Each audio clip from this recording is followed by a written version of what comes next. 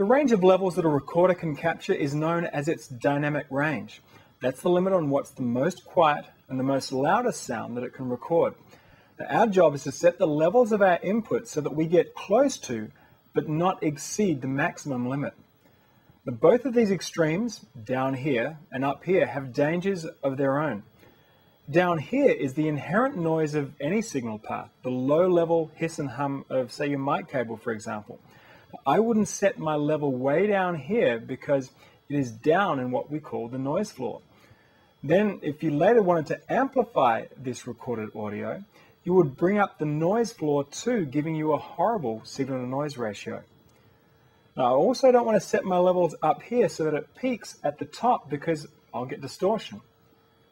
Set your levels so they average at around -12 to -16 dB, so you have a little headroom for occasional peaks.